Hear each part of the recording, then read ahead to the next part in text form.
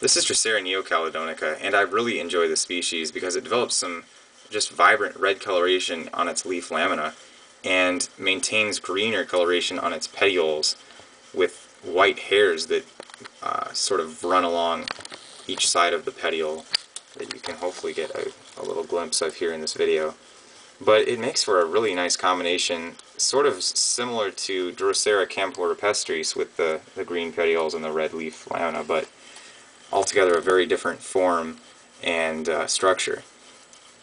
But this particular species prefers more of a tropical environment, and I didn't realize this until reading a fellow grower who refers to himself as Stockholm online, who maintains a blog, and I'll link to that in the description. But he recommends growing this with Petiolaris sundews, and his plants are stunning. In particular, they're growing with many more active leaves than mine has, which usually it maintains about 8 or so in its active state. But I've sort of had challenges with this particular species over the past 2 years, since I was originally providing it cooler temperatures when it was originally trying to establish itself, and it nearly died on me twice before I managed to get it established in a peat sand mix in this 4-inch pot with a few other sundews growing here in my basement.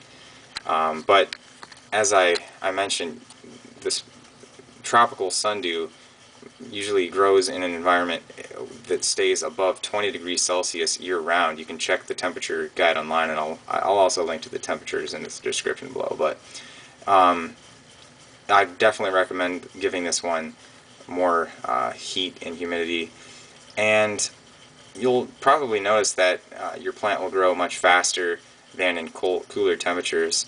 I'm yet to try this myself, but just from seeing results online, it looks very promising.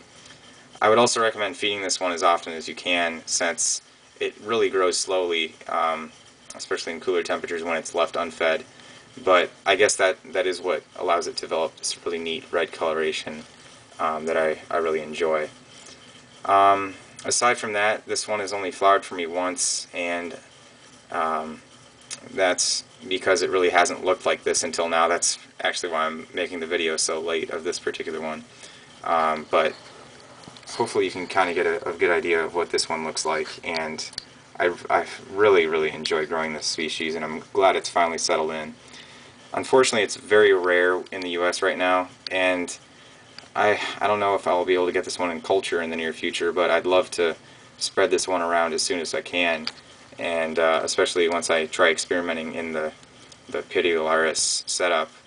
Hopefully I can get this one spread around a lot more. So keep your eyes peeled for that, and in the meantime, just hang tight while we get this one propagated, and hopefully we'll get it spread around here in the near future. So with that, I think I'll conclude this video, and hope you enjoyed Drosera neocaledonica.